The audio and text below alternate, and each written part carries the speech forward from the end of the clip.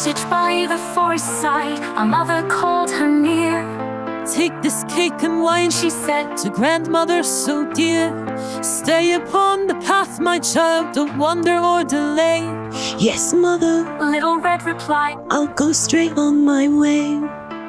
Oh, Little Red Riding Hood walked through the woods so green, a cloak of red upon her head, the brightest ever seen. Beware the shadows in the trees, the dangers understood. A tale unfolds of courage bold, of brave Little Red Riding Hood. Along the path she met a wolf, who grinned from ear to ear. "Good day to you, dear child," he said, his voice so sly and clear.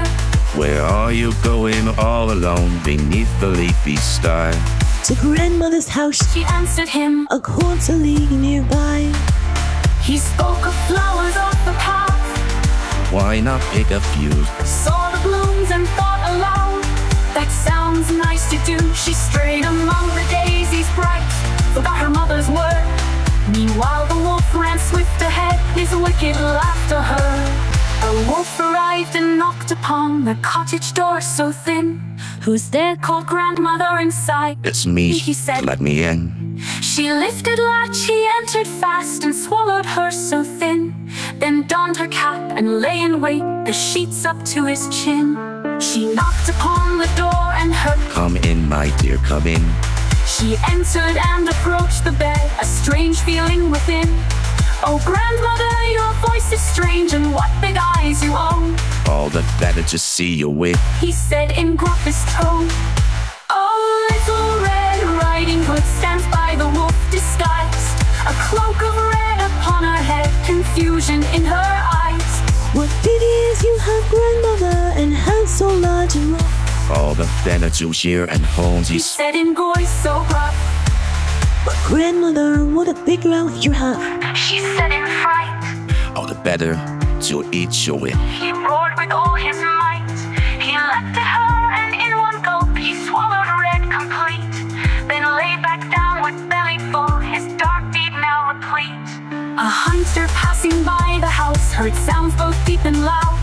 "The old woman must be ill," thought, and entered unavowed. He saw the wolf asleep in bed, his stomach large and round. "That a wicked beast," the hunter cried without a single sound. He took his knife and opened up the sleeping wolf's great hide. Out sprang the girl and grandmother, safe from the beast inside. "Oh, thank you," Little Red exclaimed, "we "thought we'd meet our end." "Be careful now," hunter said, "and on the path attend." They filled the wolf with heavy stones, his body sewn up tight. He woke and tried to run away, but felt the crushing weight. He fell down dead and all were glad, the danger now was past. A lesson learned, a tale retold, a wisdom that will last. Oh, Little Red Riding Hood walked safely through the wood, a cloak of red upon her head she now has understood. Beware the shadows and the wolves that hide behind a grin. Stay true and heed the words of those who guide you every day.